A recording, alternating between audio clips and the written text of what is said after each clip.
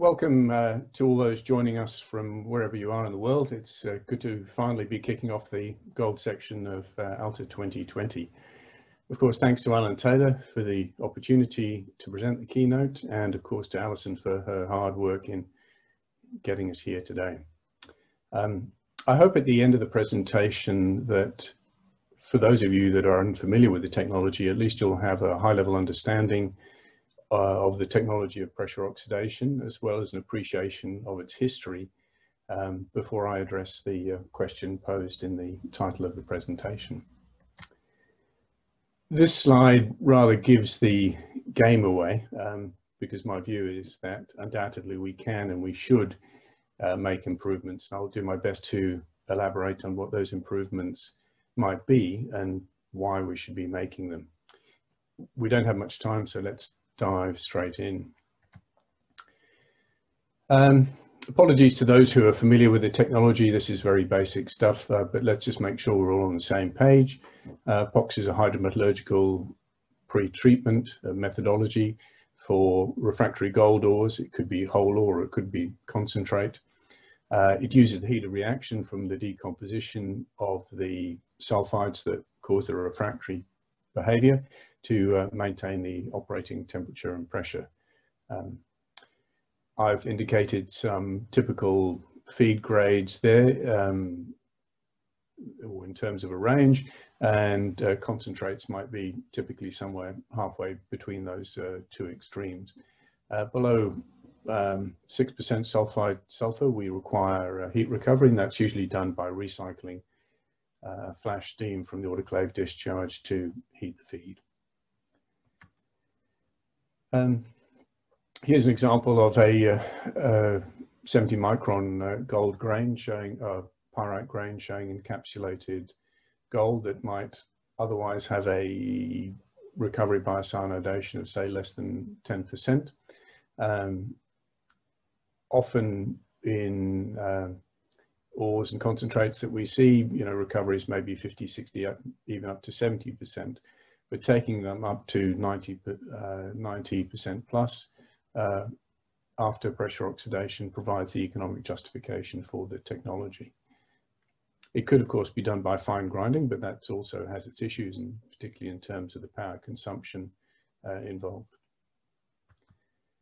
These are the very simplistic reactions for the two main hosts that we come across in terms of auriferous pyrite or arsenopyrite. The reaction on above is for pyrite, showing its decomposition through to hematite, although it could be to jarosite or basic iron sulfate. And below we have arsenopyrite going through to scorodite, the stable precipitate of ferric arsenate. The real chemistry is far more complex, and I haven't shown the gangue mineralogy or chemistry here, but this should at least give you an indication of what's going on, showing the inputs and the outputs. To summarize the technology, it's very robust. It's highly tolerant of variability in terms of ore type and mineralogy, and as a consequence, it's well suited to central treatment hubs, which might be treating particularly concentrates from different sources. There's significant flexibility with the operating variables in terms of temperature, pressure, and oxygen overpressure, which is a function of the two, and to a certain extent, residence time. It handles impurities well that would otherwise be problematic for roasting or incur smelter penalties. Its high intensity results in a compact layout and an overall smaller plant footprint where that's significant. The technology is generally open since the expiration of restrictive patents that were taken out in the late 80s, early 90s. Consequently, no royalties are required. It's not proprietary. And of course, when you're looking at the technology, you have to look at the usual alternatives. So what does a POX circuit look like, or where might it fit in a gold circuit? Up at the top left here, we can see the feed preparation circuit, which might be straight comminution, or it might be a comminution and flotation concentrator, providing the feed to the POX unit operation. The product from that circuit is washed, typically in a number of CCD thickness, but it could be by filtration. The solid residue is then neutralized and prepared for cyanidation and gold recovery. The acidic solution is either recycled or neutralized and disposed of in tailings. Well, what does a circuit look like physically?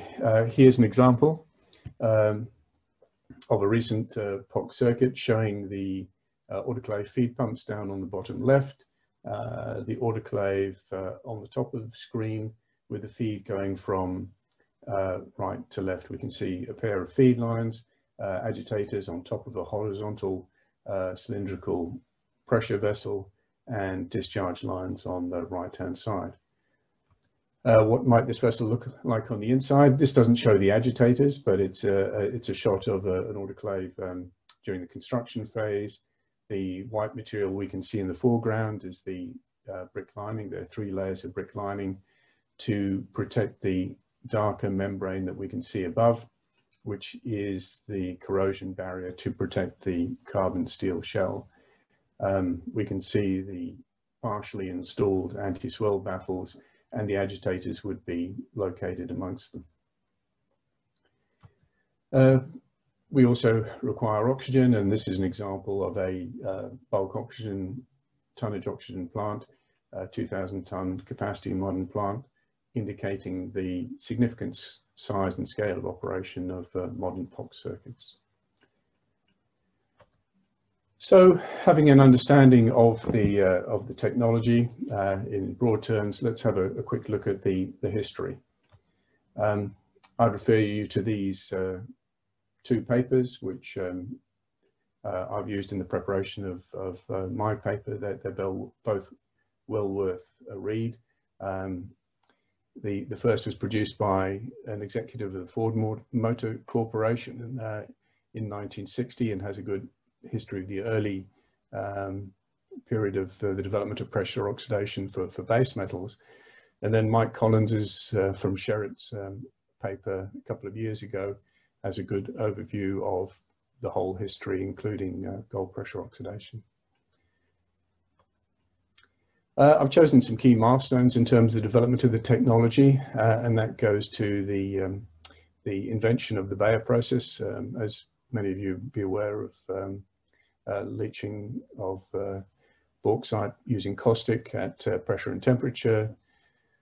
Then, almost 40 years later, the first patent for the leaching of sulfide minerals in 1927, followed shortly after the war by the announcement of the development of the METTKO process for the leaching of base metals. And the significant thing here is that there were 3 plants chosen. One of those was for Sherritt Gordon in Alberta, who subsequently took over the technology and developed it, as we'll discuss in a moment. And that takeover took place in 1957. Then I think a key milestone which started to provide the financial incentive for the development of gold pressure oxidation technology was the dropping of the gold standard by the US in 1971, which ultimately resulted in the commissioning of Homestead's McLaughlin Mill and POX circuit with assistance from Sherritt in 1985. I hope you can see this chart clearly. It shows the gold price for the last 100 years. On the left-hand side of the chart, we can see the period up to 1971 where the gold standard was in place and effectively no change in gold price. The difference between the brown and the blue lines shows the adjustment for the consumer price index, or the effective inflation. In other words, the buying power of gold in the earlier period was significantly higher than it relative to its nominal price, as shown. I've shown the line there showing the point at which the gold standard was dropped in 1971, and we can see the gold price start to accelerate immediately. The blue dot coincides with the commissioning of the McLaughlin mill in 1985, and that red dot shows the unfortunate time in 1999, where gold slipped below $260 an ounce, and it was a painful time for all of us who were in the industry at that time. But since then, obviously there's been a peak in 2011-12, but the financial incentive has certainly been there, particularly in non-US dollar terms. Here's a history showing the gold POX projects that have been built. We've got the original owner. Many of them have changed hands, and it's all too difficult to try and catch up with that. So I'm showing them with the original owner, the name of the property, the country in which they were located, and their commissioning date, as well as the operating temperature. And we can see that there was a significant number of operations in the late 80s, early 90s, with a wide geographic distribution. Things slowed down a bit towards the end of the 90s, but with several significant operations which are still in operation today. Interestingly, the Gold Strike plant back in 1990 was the operation where the drop leg for autoclave feed pump was developed, and I'll refer to that a bit later. Since the new millennium, there have been a number of plants built. There was a bit of a hiatus until Kittler in 2008, but we can see the significant number of plants built since 2012, and the generally increasing operating temperatures of those plants. And obviously we're expecting a couple of new plants to come online sometime next year. This is an interesting slide from Mike's paper, which shows the development of the technology, and it has certainly developed over this period of time in terms of the size of the vessels that have been used, from the 20-meter autoclave back for the first plant for Sherritt Gordon, to the Lihir expansion in 2012, where the autoclave was almost 48 meters long and almost 600 cubic meters in volume. So we're talking about some significant developments. In terms of those developments, relating to the potential for improvements, one of the things I think that's important, particularly from a West Australian context, is the synergy with HPAL operations. And I've indicated the conditions there, and we can see that HPAL, the technology for acid leaching of nickel, is more forcing. There's no oxygen involved, but the conditions are quite forcing and have been driving the improvement of the physical equipment used for pressure oxidation, as well as obviously pressure acid leaching. I'll just run through some of those examples. We can see here, this is an example of a HPAL circuit, and the key ingredients there are very similar to what we might find in a POX circuit. In terms of improvements to the technology, a key constraint in terms of availability operating time has always been the performance of the severe service ball valves, metal seated ball valves, which are used to isolate the autoclave. On the left, we can see a large 10-inch valve with a pneumatic actuator and spring return, and this thing is a mighty beast when it closes. In the middle, we can see a hydraulic actuator on a similar line size developed for the nickel industry, and consequently on the right hand side we can see a hydraulic actuator fitted to the, at a later date of course, fitted in the same location as the first pneumatic actuator, showing a significant reduction in size and with also significant operating and maintenance benefits. Not only has the technology moved on to hydraulic actuation, but valve sizes have increased significantly, such that 14-inch 600-pound valves are common in the nickel industry, as shown here on the left. And the nickel industry has led to the further development of alternatives to the sphere service ball valves, including metal-seated knife gate valves, as shown on the right-hand side. The improvement of valve technology is not just limited to isolation valves, but control valves, and we can see an early example of a pneumatically controlled survivor valve on the left, used for autoclave pressure control or autoclave level discharge control, and more updated versions on the right-hand side with integrated hydraulic actuation. There have been certainly improvements to pumps, and I refer pump technology, and these are examples of the feed pumps. These ones are in HPL service, and they show the diaphragms and drop legs, which are used to isolate the pumps from the hot slurry coming in. As I alluded to earlier, back in 1990, the development of Getchell, Geho designed those pumps for an inlet temperature of 155 degrees. Now we're getting to north of 220 degrees, which is a significant improvement, and it affects the efficiency, particularly of the thermal efficiency of low sulfur treatment, for the treatment of low sulfur ores. There's also been developments in terms of vessel fabrication. We can see some fairly large nickel autoclaves being constructed on the left-hand side here, and this is on the right-hand side we see the interior. These have a titanium cladding as opposed to the membrane and brick lining that we saw before, and this technology has been discussed as an alternative for that, a cheaper and less maintenance intensive option, and that's certainly still being considered today. Here's an example of a completed vessel. We can see the brick line vessel on the left-hand side and the completed titanium clad autoclave on the right-hand side, without the anti-swirl baffles, but including the intercompartment wall, which is missing from the example on the left.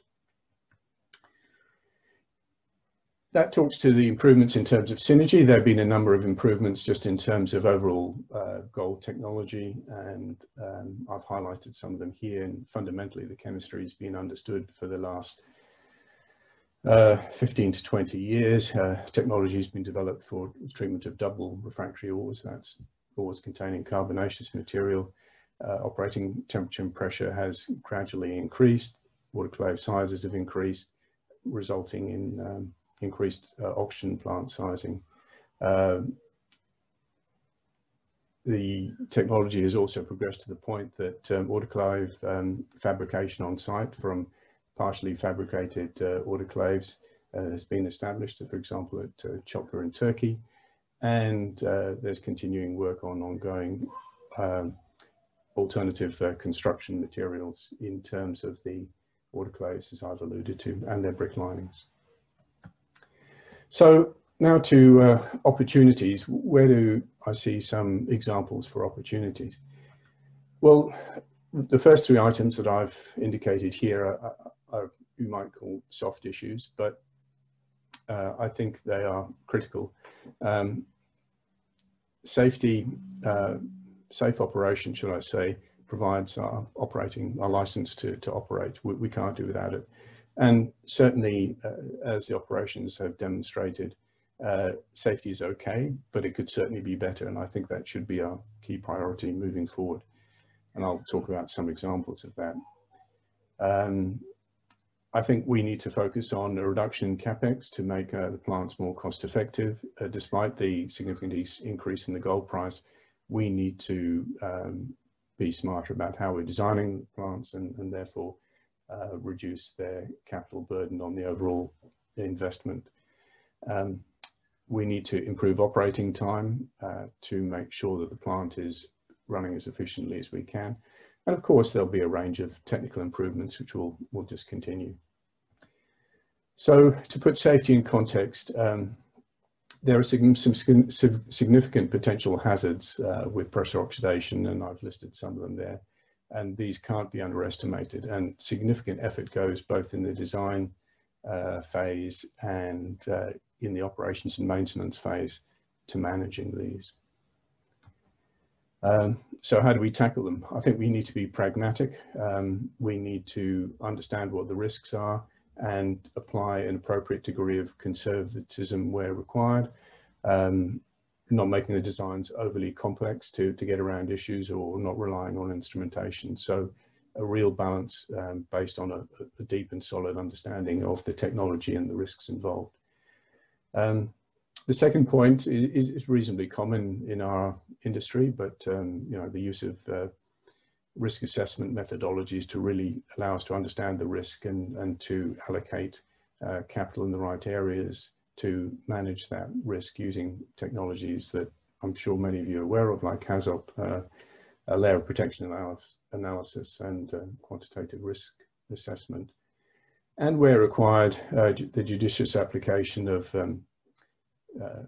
safety integrity level loops and shutdown systems. And that may be a good example might be the use of autoclave feed pump control, reducing the requirement for pressure relief valve sizing. But that has to be done extremely carefully and shouldn't be too many SIL-rated loops in the whole circuit, any more than needs to be, should I say. In terms of operations, we can't underestimate the operator and maintenance training, and which is really going to determine how effectively people are running their plants and how safely they are doing so. And that's a key component to making sure that's reinforced and continually improved. Keeping an eye on management of change, because it's so easy for things be in the control system or physically to change and have unintended consequences. Recognizing that there is institutional memory loss, and lessons that have been learned often do get forgotten. And we need to make sure that those memories are retained and passed on to new generations of operators and maintenance personnel. Part of that, of course, is open and transparent incident reporting. And in the paper, I give a particular example that we don't have time to address here, but we need, for us to learn the lessons of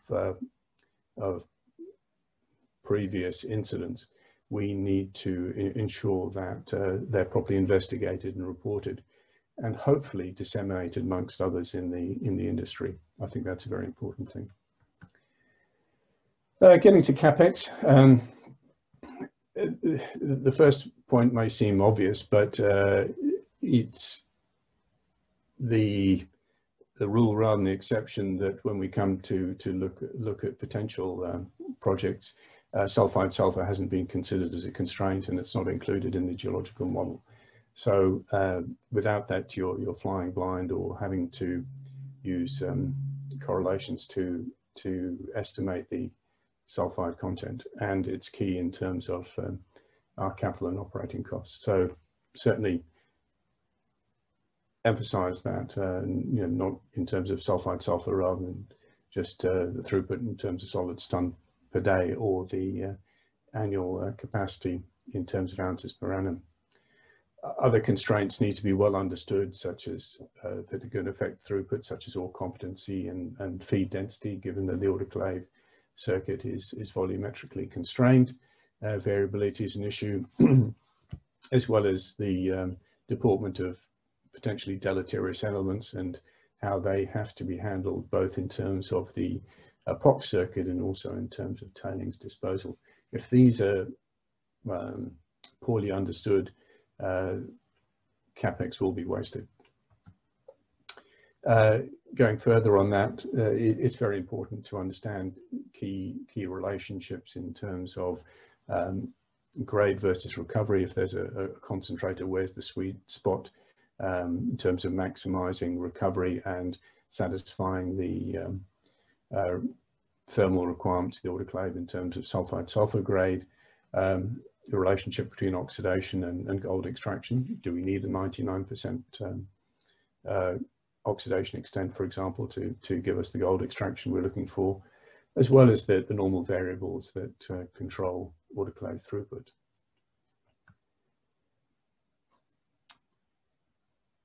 Modeling is, or used intelligently, modeling is an incredibly powerful tool and very cost effective relative to redesign or changing the design once the thing has been built. And I can't emphasize enough how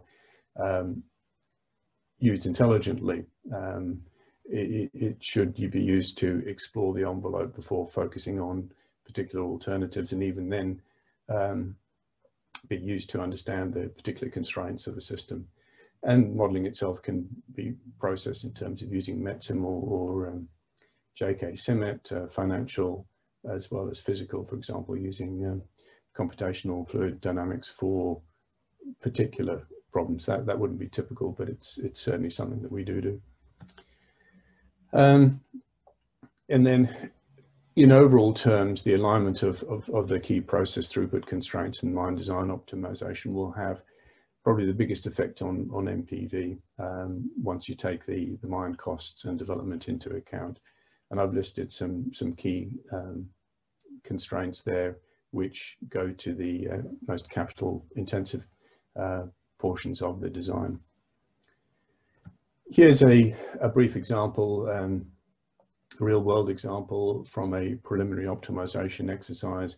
And we can see the, even with a revised mine plan, that there was a significant variance between the peak sulfur throughput in red and the average shown in black on the chart on the line above.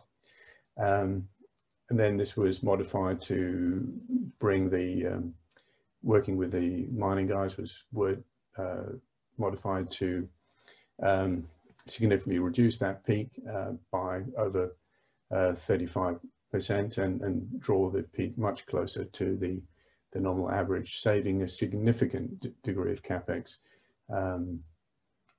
in the overall circuit. Another key aspect is the management of risk. I mean, we have to understand it because uncertainty is a cost, and we need to know the design margins, whether they're obvious or not so obvious, to ensure that we're not over designing, or in some cases under designing, as that will lead to a disconnect between what we expect and what we achieve. And I think it's so important to have an agreed balance of risk between the owner, the proponent, the engineer who's designing and building the plant for you, and the equipment suppliers. There will be an optimal balance of risk between all these parties, and trying to push risk from one party to the other will result in a less than optimal outcome and waste capital, because our goal here is to achieve a cost-effective, fit-for-purpose design. In terms of operating time, more time operating effectively means a smaller plant. In design, we need to look at reducing the circuit complexity, trying to make it inherently robust as much as we can do anyway, ensuring that there's suitable upstream buffer capacity. Fortunately, typically downstream leach circuits are quite forgiving, and so therefore we only need to provide buffer capacity upstream. And a key lesson is not to under-design the utilities and services for the autoclave circuit. Everything should be focused on ensuring the maximum possible operating time for the autoclave circuit and minimal unintended interruptions to that operating time. In terms of operation, the considerations are very similar to safety, I would suggest, with the addition of investing in maintenance planning, as shutdowns are efficient. Shutdown planning is critical to good operation and high operating time. Finally, to wrap up, some thoughts on key technical opportunities. I think that equipment size and reliability will just continue to improve. That's the nature of things. We've seen that from some of the examples I've tried to show previously. Some key improvements, I think, particularly for pressure oxidation, will be the development of improved inline instrumentation, allowing us to measure vent gas for oxygen and carbon dioxide, and therefore improving oxygen utilization and autoclave control. And in a similar vein, inline pH, if not, I don't think in autoclave pH, but certainly in discharge pH and ORP, because those are both quite challenging in terms of the temperature, the acidity, and the nature of the autoclave discharge. And finally, I'd suggest, I think we're going to see the further development of expert systems where models are being run in parallel using data from the operation, from the DCS, together with analytical data to mimic operation, both to assist the operator in efficient operation, as well as keeping them away from areas of potentially unsafe operation. So with that, I thank you for your attendance, and I hope you've all learned something from today's presentation.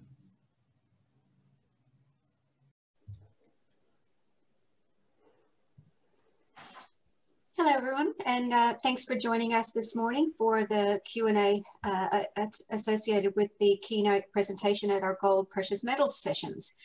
I'm going to hand over to Alan, who's Alan Taylor, our conference chair, who's going to moderate the sessions. Over to you, Alan. Okay, thanks, Alison, and thank you, Karel, for a terrific presentation. I really enjoyed reading your paper and learning something about POX. I've always thought it's a bit of I don't particularly like the word. It's a bit negative, but anyway, that's where it is. It's POX, but it's been anything but a POX on the gold industry. It's been a boon to the gold industry. So anyway, I'm here to see if there's any questions, which you don't have at the moment. So we've only got 10 minutes, so if you've got to hurry and get your questions in. Otherwise, I'm going to ask them all and get my questions answered, hopefully. Okay, I'm going to read something. I'm going to read an announcement. Oh, we've got one. That's all right. I'll read this one. It's by Topi Varala, and he says, "Hello, Karel. Thank you for an interesting presentation. You mentioned that the treating of double refractory ores has become more successful. How do you see the improvements in the future regarding double refractory ore treatment? What could drive an improvement in downstream recovery, for example, in CIL?" Well, I think recoveries are still are pretty good at the moment.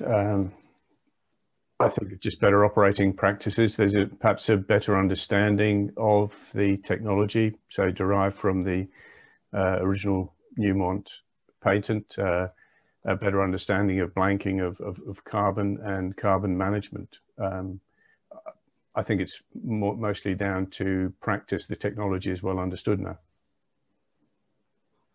Okay, next question is from Angela Duchesne. Karel, please describe characteristics of good modeling and bad modeling of a POX system, the POX system. What an interesting question. I think good modeling, I mean, you have to say, what are you using the modeling for, is probably a qualification. But in terms of what I'm normally involved with, which is design, it's in terms of getting the mass and the heat balance right, as well as understanding the chemistry in terms of the acid balance. So I think it has to be pragmatic. It has to represent the heat balance well, and it has to be able to be, it has to be a sort of grounded in theory, but improved by practice and modeling and characterization with real circuits to demonstrate that it actually does what it intends to do. Okay, thanks. Next one's from Mike Dry. Mike Miller did an excellent paper a while back on thickeners. He compared how we study mishaps in our game to how the air transport industry does it. Karel, how would you compare us to the air guys? Well, I think it's a very good comparison, and I'd agree completely, because, and I maybe a bit macabre, but I enjoy watching those incident investigation reports, and the sort of forensic nature of them is very similar to what's required in our business. So I think there's a lot of similarity there in terms of when there is an incident, certainly working backwards and finding out what's going on, because as with aircraft investigations, it's the most obvious cause isn't necessarily the root cause, and it takes a fair bit of experience and also, I suppose, a good methodology to get to the bottom of the thing. So I think there are a lot of comparisons. Sorry, it is a good comparison, yes. Okay, thank you. This is from Ken Sato. He's asking for suggestions to increase mass throughput in POX, i.e. lower quench water for high sulfur feeds. Well, I mean, you've got to satisfy the heat balance. I mean, there's obviously multiple things that you're doing at the same time, aren't you, Ken? So you can't just cut out the quench water. Obviously, increasing, I mean, what are the constraints through the circuit? I mean, you've got to consider your residence time. You've got to consider the oxidation kinetics that are required, both the oxidation and for the hydrolysis of the iron or passivation of any arsenic, if that's what you're doing. So I think the question might be, are there alternatives to just adding quench water, for example? And that might include things like flash recycle if you have an existing circuit where you can modify that and then reduce some of the heat load by another means rather than just adding straight quench water. It's not clear to me whether you're talking about a new design or you're improving throughput through an existing design. I think you take potentially a slightly different approach with both, but whatever you do, you want to maximize the density. On high sulfides, obviously you have to be careful when the density gets too high, because then you run into solubility issues and you get all sorts of unintended consequences. So you need to be mindful of that.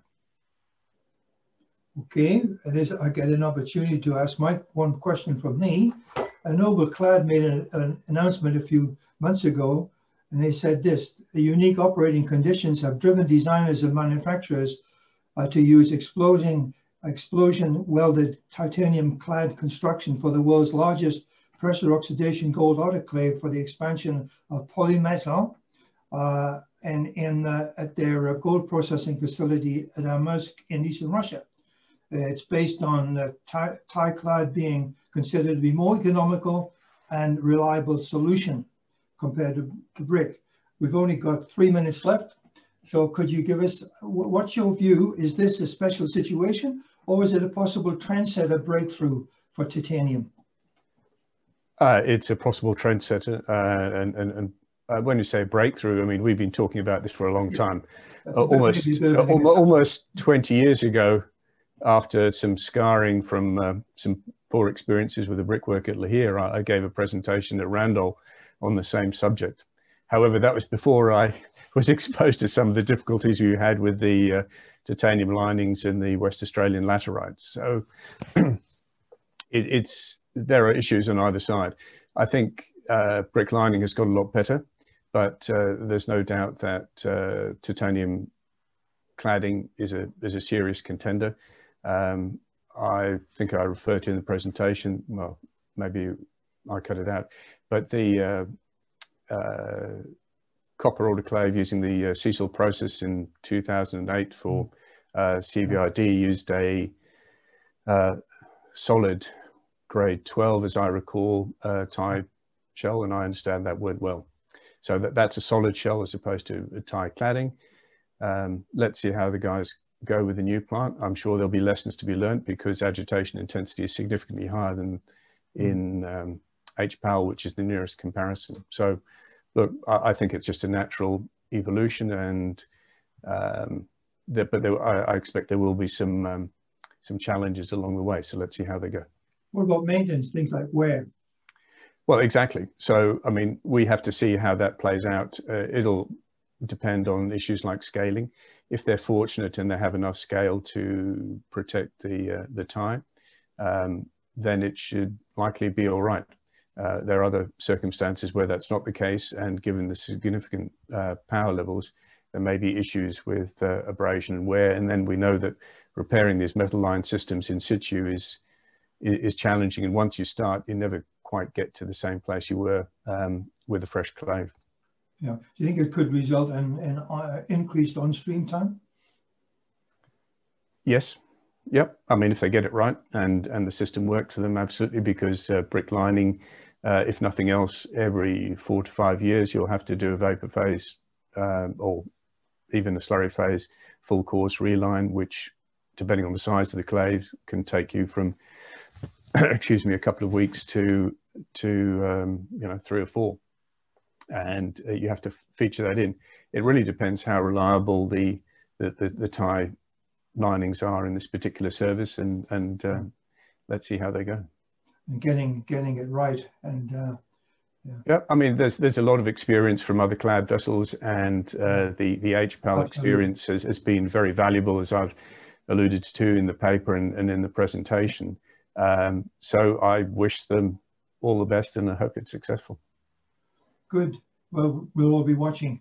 Yeah, we will. Especially people like NovaClad and the brick people. Yeah. Anyway, well, of course. I think that's about it. We've got 1 minute to go, so I'd just like to use that to thank Karel for responding, being available to respond, and of course you can get his email from the community, and you can send your questions directly to him, and I'm sure he'd be glad to answer them.